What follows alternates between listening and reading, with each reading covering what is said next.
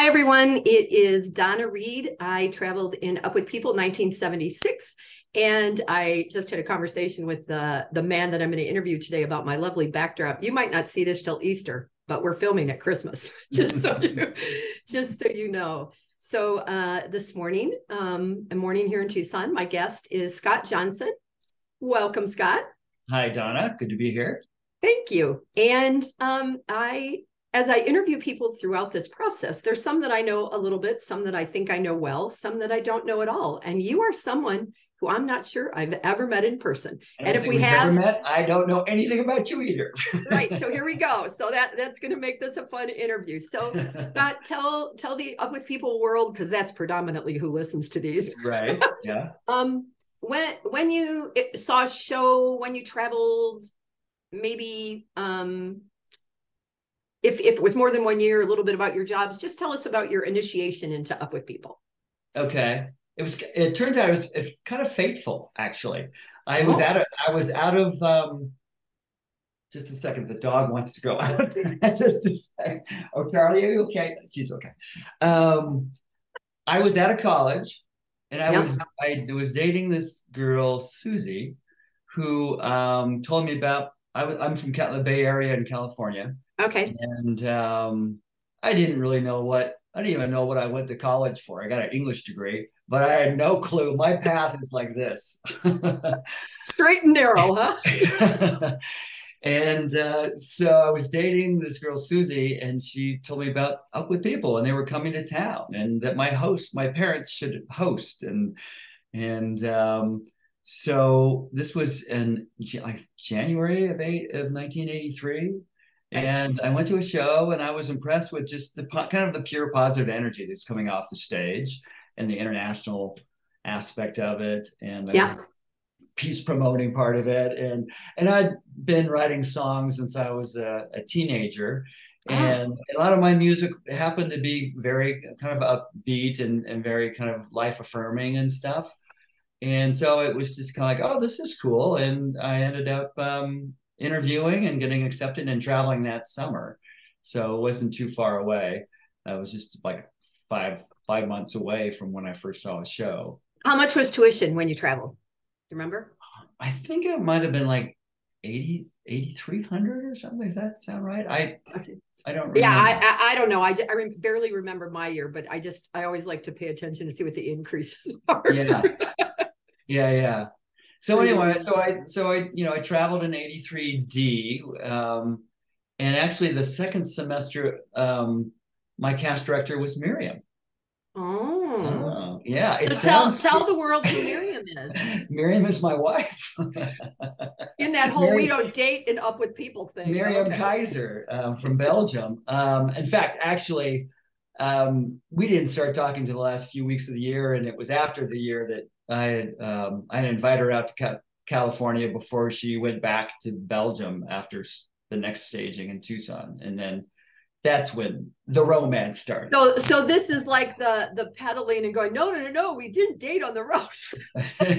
Well, we really did. I believe Yeah. you. That's um, awesome. yeah, but what makes it fateful is that several years before all this happened, Miriam was in some high school in New York as I don't know what her job was at the time and for Up With People. And Oh, she okay. was interviewing this girl and accepted this girl into Up With People. And it was Susie that I dated. I, I was like going, this is where this story is going. Oh my gosh. Yeah. Oh my gosh.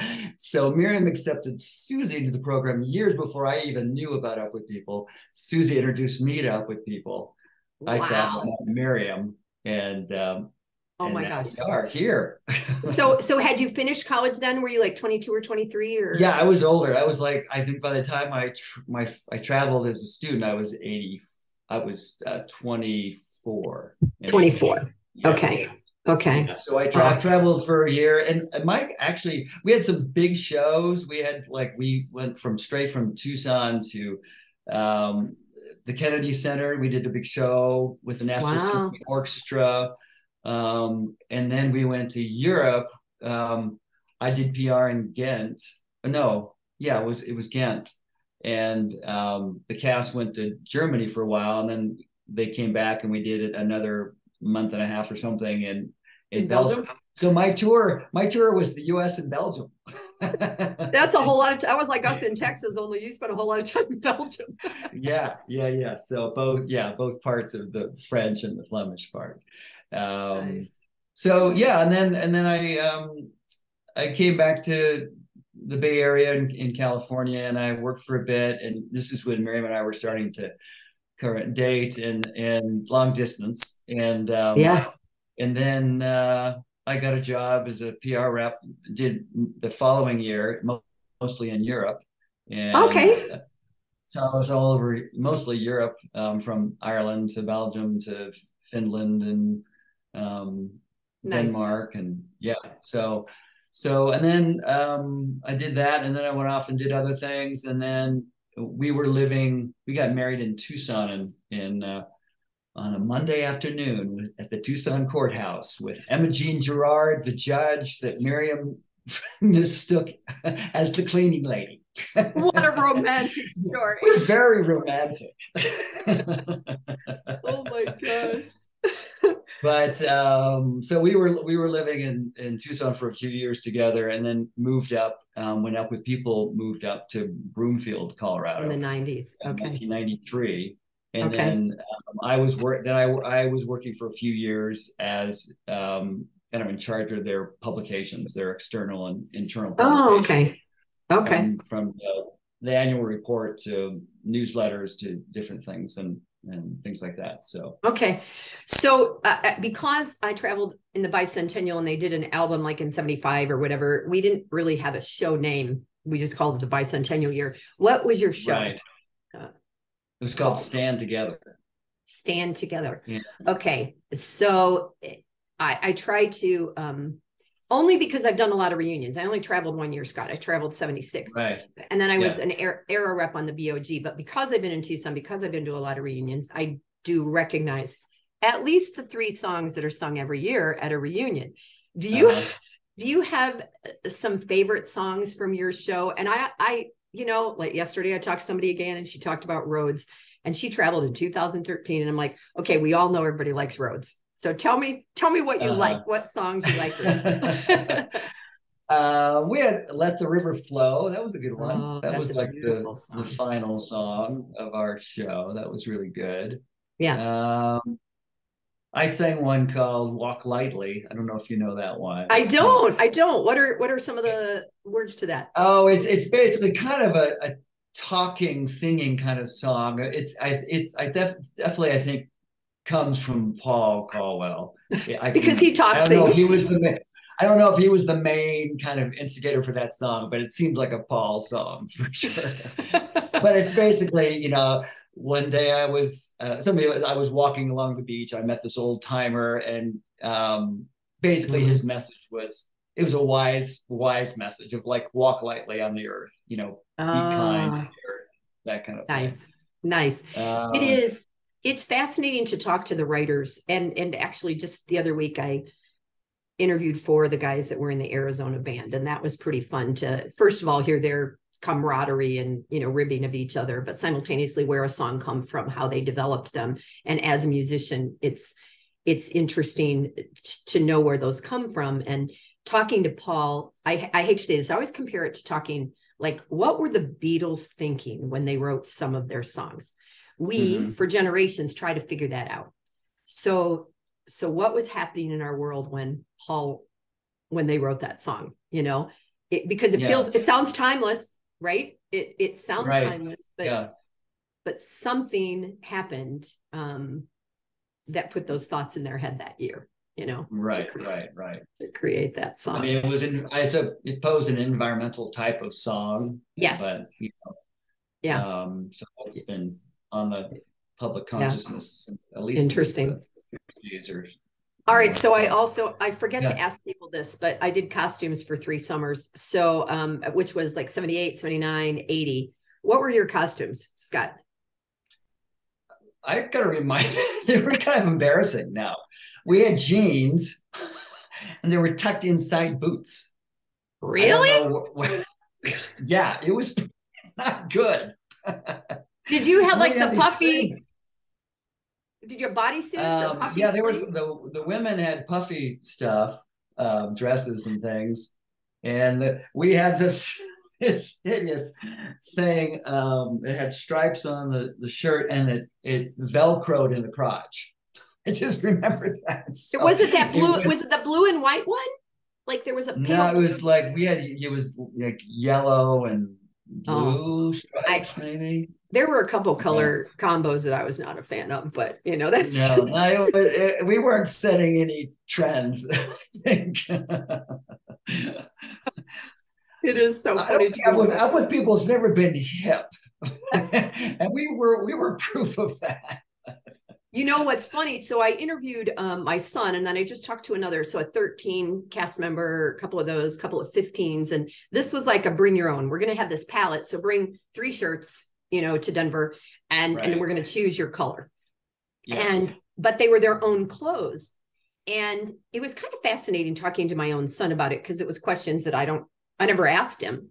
He said that he felt like everyone appreciated choosing their own clothes because they felt comfortable in their Hmm. clothes. And I thought that was interesting compared to a show where someone here, for me, it was here, you're orange, here, you're yellow, here, you're green. And Right. and it wasn't a choice.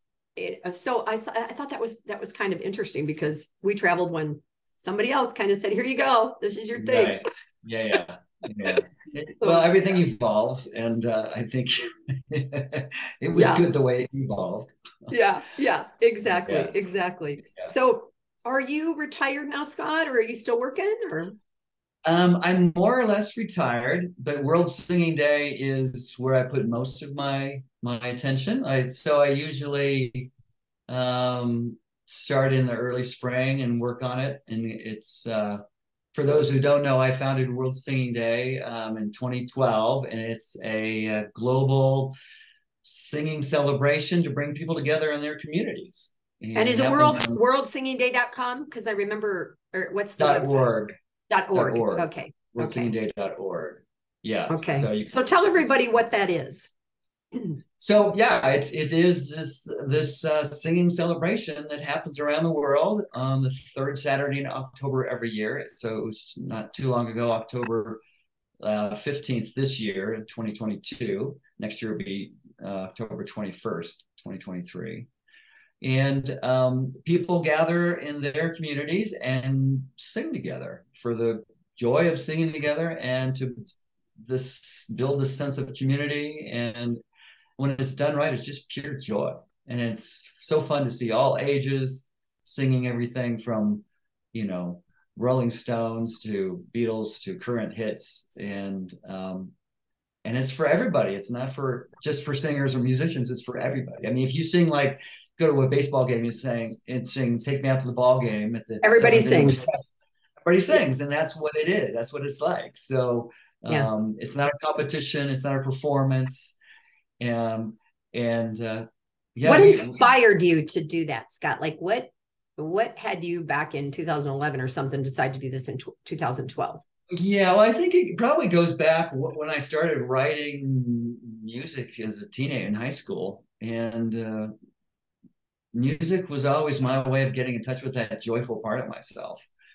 And I think in a way, this is kind of World Singing Day is an extension of that desire that we all have, I think, to get in touch with that joyful part of ourselves and with each other. And it's such an easy way to do. And I also back in 2003, I co-founded something called the Positive Music Association, which promoted artists and music that had universal life affirming messages to it. Mm. So I ran that for a while, and then in 2011, I had a conversation with a few of our PMA members, and we're saying, oh, we should do a PMA day where everybody, all of our members around the world, perform on that day and sing or something. And then I thought, why don't we just open it up to everybody? Yeah. And World Singing Day. That's kind of, and it's like, it's for everybody. It's not just for musicians or singers. It's Yeah. for all of humanity, and it really is. And that's, I love the simple elegance of it. It's just like, let's get together and sing one day out of the year, beyond religion and politics and Right. whatever, and Right. just enjoy and have a positive human experience together and go, oh wow, okay, this is, That we was can do big. this together, and Yeah. it's Yeah. fun, and it's a So, safe, it's a safe environment. so the first year, you're in Colorado. Did you just like talk to up with people, friends? How'd you do that first year? First, I looked on an international date calendar, and there was not much going on the third Saturday in third week of October. It was like a global thing. Huh? Well, yeah, it was nice because it was in the fall time in the northern hemisphere, so the weather wouldn't be too extreme, and also it was springtime in the southern hemisphere, so like Australia, New Zealand stuff, and Yeah. it wouldn't be too severe for outdoor things. And yeah, and so I actually, yeah, called up some of my musician friends around the world, say, hey, would you just sing on this day? This is the idea. And maybe the first year, maybe got 100 people to sing, and some up with people, friends and Yeah. stuff. And then Yeah. the next, I was still working full time at a company, so I didn't have a lot of energy to do, but I kind of laid the groundwork. So the first few years was basically just kind of slowly growing that way, and then in 2015 we did our first public event here in Boulder, which was right in the center of town. It's on this pedestrian mall called Pearl Street. It's like Yeah. the heart of town. It's a Yeah. public pedestrian place. And we turned up the speakers loud. We handed out lyric booklets. We invited local choirs and stuff to be our song leaders on a little stage, mostly for just kind of a focal point for Right. people walking Right. by and stuff. And we just sang together for an hour and a half or two. And it was just pure joyful. It's just pure joy, and it was so fun. And that was a nice template that we used and shared with other people around the world. And now it's, from Perth, Australia to Malaysia to Europe and all over. So So I glanced at after the interview on TV. I went to the website and I looked a little bit. It seems like either a song was created or there was one specific song that everybody worked on and sang, well, regardless yeah, of what else. What was that about, or how? right, yeah. So hosts, we have volunteer hosts who organize these events in different cities Yeah. around the world. They can choose whatever songs are appropriate, popular in their city or culture or country. Yeah. But Yeah. we do choose one song each year that is the song of the year that we invite people to sing. So we make montage videos of people singing the song from around I the saw world. that. Yeah. Yeah. So so that, I've chosen some popular songs. Like, I think my first year when I called up my friends in 2012, Yeah. I said, can you sing with a little help from my friends? Just sing that and record it, and let's share that. And a couple of years ago we did "Here Comes the Sun," and then I've also taken.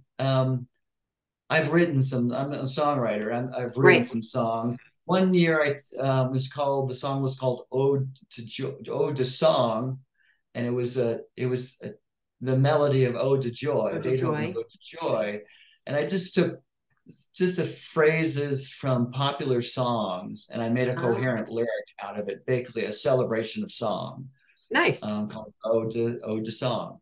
Um, and Uh, so in this year, I took the old Latin song "Dona Nobis Pacem." yes. Yes. Yes. Yes. Yeah. Yeah. Oh, So, and then I created some words. I worked with a really talented musician. She works at Berklee College of Music in Boston, okay. and she just arranged it, and she produced it and recorded it and everything. And so we It's we provided those tracks and the music and the sheet music and stuff on our website. So we invited people to sing that song. Nice. And Nice. it was called Sing With Me. So So yeah. has anybody in Tucson done this? Because I shared it with my piano player from church, and it seems like musicians, they all work like 4 jobs. So, the people that are full time musicians. But I wondered, with the number of alumni here, if anybody's done anything here. I don't know if any alumni have. I think there's something that's happened at a school. I forget, maybe a few years ago or something, maybe before COVID. Okay.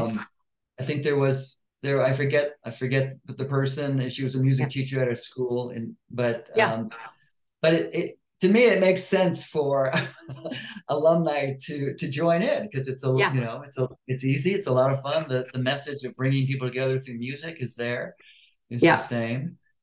So I invite people to go to our website, check out, we have some resources about how to host and things like that. And it can be a small thing, like just inviting your neighbors or friends over for a potluck and on that day, and singing, and maybe taking a few photos and video clips and sharing it on social media. Right. Or what we do, we invite the whole public, whoever wants come to down, come. and hundreds, probably we've had maybe over 1,000 people at 2019, but That's awesome. to come down and sing.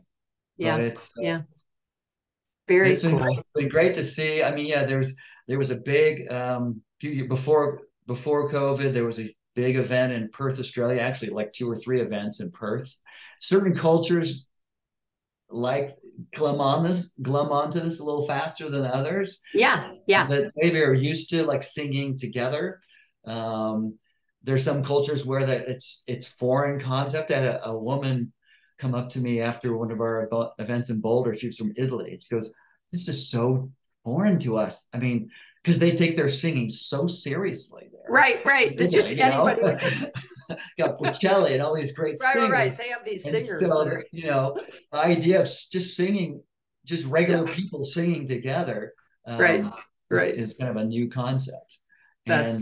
And I mentioned this to people, and a lot of people, some people go, "Oh, you don't want me to sing, you don't want me to be." So no, you're exactly who I want to come, because once you experience it, nobody can really hear you sing, because you hear everybody singing together, right? We do turn up the speaker. We play you can do anyway. You can have live music if you want. We do the original recordings that everyone's familiar with and comfortable with.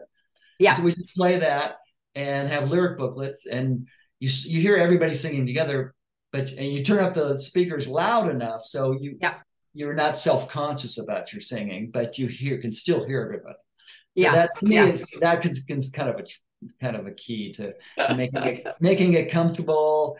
And and like you said, if you're at a ball game, or who doesn't sing Neil Diamond's "Hands," whatever. Everybody sings that. Sweet Caroline. I mean, nobody hesitates. Karaoke, right? It's group karaoke. I mean, I've never done karaoke. I would have to get really drunk probably to do it. I mean, I do, because I don't want to. I'm not really a performer. I've performed, but I'm more of a songwriter, and that's how I more identify. But I think it is. It's like group karaoke, but it's just. My son ran karaoke here for 5 or 6 years at a bar in Midtown, kind of, and especially on the holidays when everybody's home and people get together and drink a lot and stuff, and then everybody thinks they're a singer. And there's certain songs like Bohemian Rhapsody and stuff that everybody wants to sing, and he'd be like, "Oh." But that's part of being at a karaoke bar, right? That's right. That's kind of the charm of that, I guess. That is. So I don't know how much attention or I'm talking about the new Up With People. My mind is transitioning now into the future of Up With People. And have you had a chance to meet yet with Seema or any of the people in Denver related to the future? Yeah, we went for a hike together a month or so ago, and I'm actually meeting with her tomorrow. Oh, good. Just to talk about ways, to collaborate maybe with World Singing Day and some other things that she's And that is part. So I have been sort of ending all of these with a similar question. So like, and I'll get to it, but I want to finish this thought. I've asked, like, what would you tell, a 20-year-old who is debating about this versus couch surfing versus exchange home, things like that, up with people. But what Seema talked to us about on Sunday, a little bit more further, was this overviewing voices title with silos of abilities. And how could you, as an alumni, contribute to the future of Up with People? Mm-hmm. Now, I asked Giselle yesterday, and she's like, I don't even know what the future of Up with People looks like, but here's my skill set. And I think that's what Seema is looking for, right? Right. Yeah. So maybe you'll know more after your hike, but what do you think that you, as a mentor, as an alumni, might be able to contribute to help an 18 to a 23 or 24-year-old who wants to participate in the new Up with People? And what might you tell them about how this could be different than anything else they'll ever do? That's a hard, because we really don't. I mean, I've heard little things, but I don't really know what the program is going to be. Yeah. So it's kind of hard to tell. I don't know enough to be able to. I mean, if it was the old, so what would you say? What would you say, even if the performance didn't exist, if the performance never existed and you never went on stage and did a show, but the whole rest of your Up with People experience happened? Yeah. How would you sell that to a kid? How would I sell that to a kid? I don't know. I mean, it's traveling with a whole bunch of different people from different places in the world with different viewpoints and understandings of the world, and different religious backgrounds and non-religious backgrounds, and staying with host families. I mean, that was just a great exposure for me. Yeah, me too. I mean, I was out of college. So I traveled in Europe before, and so I wasn't super green. But again, I didn't know people from these different countries necessarily. And now I have for me, I think that maybe that certainly the networking and the friendship that have lasted for a long time, that's really a big thing. And we try to our kids, both our kids, didn't choose to travel. They were kind of, well, like, one had already or just graduated from college, and anyway, they were kind of different places. I don't know. It's just, I don't know enough with the what's going to be. I have ideas, but it sounds like it's a much shorter program. But I like Seema's energy, so I'm looking forward to seeing how things progress. So, all right. So, Sheila Detloff, who traveled in '84, tells me she was one of the ones that helped start this event with me, and she goes, Donna, you need to have a rapid fire. So rapid fire doesn't always go really rapid, but if you were to tell everyone here, did you taste something for the first time on the road that you loved, or that you hated, and or is there a country or place you've never been that's on your bucket list? Well, in Belgium, I never had witloaf before, which is I don't even know what that is. It's Belgian endive, but you make salads out of it, but you also make this dish called witloaf. And I've actually made it here, and I was impressed with myself. It was good. It's using this witloaf, this Belgian endive, and with ham and Gruyere cheese and a bechamel sauce. Nice. It's very good. So I had that for the first time with my host family in Ghent, I believe. Okay. So that was good. That was something that. And clearly, you spent a lot of time in Belgium. Where haven't you been that you might like to go, Scott? New Zealand. I'd definitely like to go to New Zealand, Australia.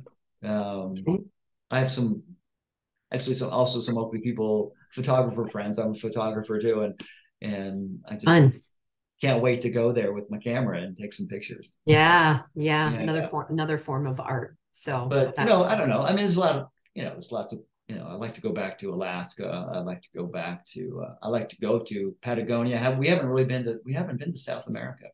I Uh, haven't been to South America either. I've been to yeah, Mexico, but not yeah, South yeah. America. Yeah. Right, Yeah. right. So, I mean, those are the top. I mean, New Zealand, Australia would be my yeah. first picks. When we were really in the midst of COVID, and I say that because it's not over, it's not ending, I don't think, but when people weren't flying, I did a road trip. I traveled about 5,200 miles, and I visited some people that I've always wanted to visit that aren't on the way to places I normally go. So one of them was like Stuart and Regine Shepherd, because North Platte isn't on the way for me to go to anywhere else. Mhm. And that was every place that I ever go, there's something that you learn. There's something that you gain. There's something that you didn't know about that place, And for me, it's a combination of the place and the people. And because of Up With People relationships, I feel like that always exists for us, Right. because Yeah. and having done the host family thing, seeing and learning about places through the eyes of the locals, like you tasting something with a host family, right? Right. Yeah. You might have Yeah. not gone into a restaurant and ordered, Right. Yeah. Yeah. Yeah. So anyway, Yeah. well, Yeah. our time is about up. When I post this, I told you we'll probably go live after the first of the year with this one. But I want to make sure that we include the link to World Singing Day and stuff so that people have that available. So I will make sure that I add that. And thank you for. Do you know that Tom Costello he's an alum? Yes. Yeah. I found that out only because of the interview Right. that Yeah. we did. Yeah. So our wives, his wife is from Belgium. He's the Boone family. I don't know if you knew the Boone family. All four of the Boone kids traveled, but Astrid Boone. And my friends over there that I just visited, the Stroye family. So you may or may not traveled with any, but they were also very involved early on with Up With People and stuff. So Belgium had a lot of people that joined us. Yeah. So well, fun. I'm writing musical too. It was just brand new to me, but it has a World Singing Day theme to it, as far as singing is for everyone. And so this is Paul Harvey, the rest of the story. We can get the rest find out more about Scott Johnson. That's awesome. Well, Scott, my son is in Colorado, getting married up there next year. And so, maybe one of these days we meet. I hope we do. We have a lot of mutual friends, and we're coming down to Tucson for a month in March. Well, let's get together. I would love to. I'd love to meet you. Yeah. You too. All right. Well, thank you for your time. I'm going to end this, and then we've got just like one more minute, but I'm going to stop the recording. Thanks, Scott. Sounds good. All right. Thanks, Donna.